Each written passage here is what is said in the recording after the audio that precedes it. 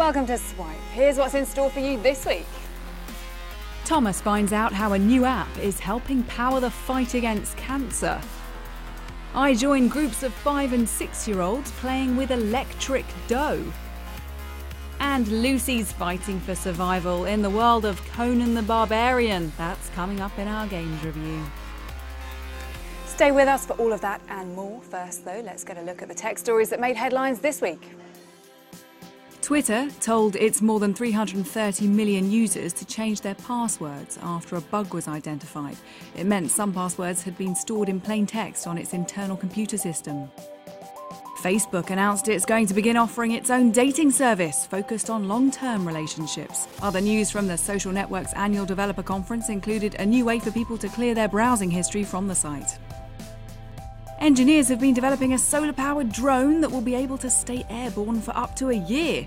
BAE Systems and tech company Prismatic have joined forces to work on the unmanned vehicle. They hope to begin test flying next year. The drone could serve as a low-cost option for surveillance or to bring communications to remote areas. The headset designed to make you lean, that we previously covered here on Swipe, has picked up a gong at the Yahoo Sports Technology Awards. Modius took the Best New Concept or Innovation Award. Fitbit won Most Innovative Wearable. And the Best App Award went to Ordnance Survey. And pupils from a school in London have been named winners at the world's largest robotics competition in America. The 14-year-olds from Queen Elizabeth School in Barnet beat off competition from 400 teams of youngsters from 40 countries to take the Vex IQ Challenge Excellence Award. They were judged on research, robot design, programming and driving skills. Next up, you might think that when you're asleep you can't do anything useful except recharge your batteries. But this week Thomas has been to Imperial College London to find out how when you nod off you could be using your smartphone to contribute to finding a cure for cancer. Now, fancy joining the fight against cancer?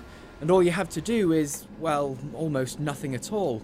DreamLab, an app developed by Imperial College London and the Vodafone Foundation, lets you join the battle against cancer by turning your smartphone into an overnight powerhouse. So we've got the DreamLab app here on this phone. Kirill, you were the scientific team leader on this app. Can you tell me how it is that it works? Sure. When you plug in your phone and power DreamLab, it downloads a tiny portion of our huge scientific projects from the cloud, process the data and deposit the results back to us. So this chopping up of the different calculations that need to be done, doing them on smartphones and sending them back, surely that speeds everything up quite a lot. The same calculations performed on a personal desktop computer could have taken over 300 years. If we combine the power of 100,000 of smartphones, these calculations can be done within the 2 to 3 months' time. By farming out the work to idle smartphones, the project hopes to reduce not only the time it takes, but also the cost, which usually comes with cloud computing. When it comes to medical research, we've seen the potential of pooled processing power before, when the human genome was first sequenced by a global network of computers. By using the same concept on our smartphones, this app hopes to create a bank of information to be used by cancer labs around the world. After being released earlier this week, the app achieved over 6,000 downloads in just 24 hours. When you're at sleep and you're charging your phone at night, your phone's processing power is just lying there idle. And if we can harness that, then we can help with the cancer research problem that Imperial has got. So we're asking people when they charge their phone to also open the DreamLab app so we can use that collective processing power. Now, anyone can get involved if you've got a smartphone. You don't just have to be a Vodafone customer. The team hope to have a network of hundreds of thousands of phones in no time at all helping forge the next step in the battle against all forms of cancer. Thomas Newton, Sky News. Now, here's why I'm at a school this week. Over the years, we've covered a lot of educational tech toys here on Swipe, but today I'm going to be getting hands-on with a kit that claims to teach children as young as 4 how to build electric circuits with dough and superheroes. Go on, Elise. Oh, that is a good brick. Well done. there's some important learning happening here. These children are helping superheroes by playing with a kit that sets the missions online to create things in real life, using conductive dough and electricity. Joseph, Elise and I are building a wall so that Hulk's fist can smash into it. How are those bricks going, Elise? Good. When Hulk's fist hits the wall, it completes an electric circuit and makes a noise. The electric hero kit from STEM toy makers Tech Will Save Us was a collaboration with Disney and Marvel Studios, which explains the superhero theme. These 5- and 6-year-olds are still learning how to read, but now they're getting to grips with electricity. 65% of kids that are in primary school today will have jobs that have not been invented yet, which is pretty amazing. One of the big ways that kids will begin to navigate that future is by being problem solvers. What we're excited about is seeing kids like this kind of come to life when they see how it works, when they see that they can actually be producers of it, that they can actually express themselves with it, that it's not just a glorified television screen. Other tasks involve making lights work, like here on these freshly made superhero badges. Red wire in the top, black wire in the bottom. Oh, look at that, the light came on. Yay, well done. Educational tech toys are popping up all the time, so I wondered, how do you spot a good one from a gimmick?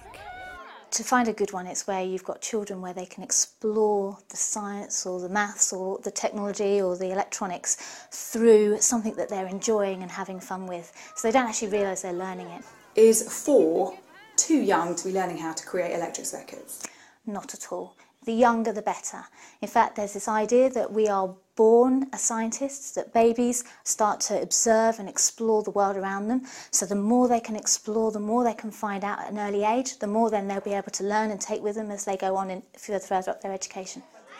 As the superhero missions are completed, they get harder, and I'm told the tasks are limitless. After all, a hero's work is never done.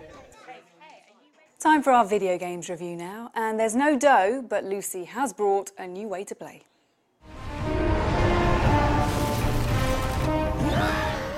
Donkey Kong Country Tropical Freeze actually came out a few years ago on the Nintendo Wii, but now Nintendo are re-releasing it for the Switch, which means you no longer have to play it in the confines of your living room.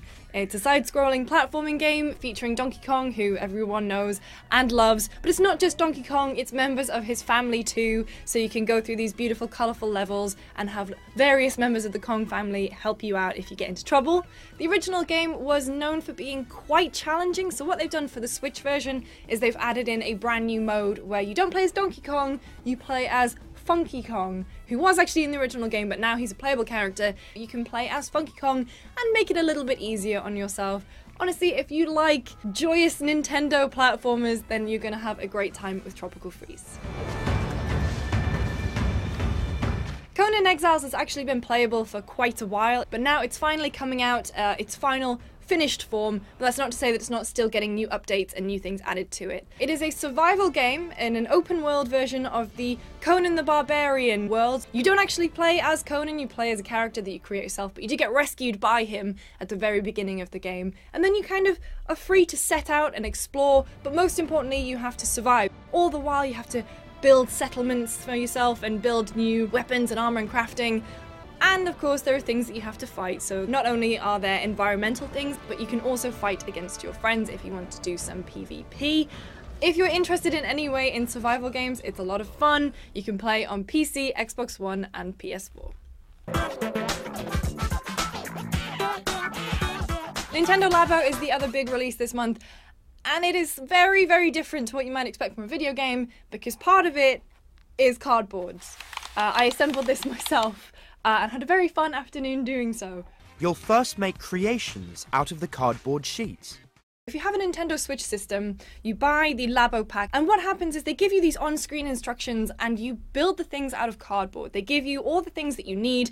What Labo does so cleverly is you can attach your Nintendo Switch controllers to it. They fit in, slot in, and you can play games using these controllers that you've just made out of cardboard. Nintendo have also done this very, very clever thing where they reward exploration, curiosity, and learning. So You can explore, and it tells you exactly why it works, how it works. So if it breaks, you know exactly what to do. It gives you the ability to make your own Toy-Cons and actually design games with it yourself. And of course, because it's cardboard, you can really get your artistic side out. In a world where we just play loads of, you know, beautiful AAA games and exciting indie games, Nintendo are really thinking outside the box with Labo.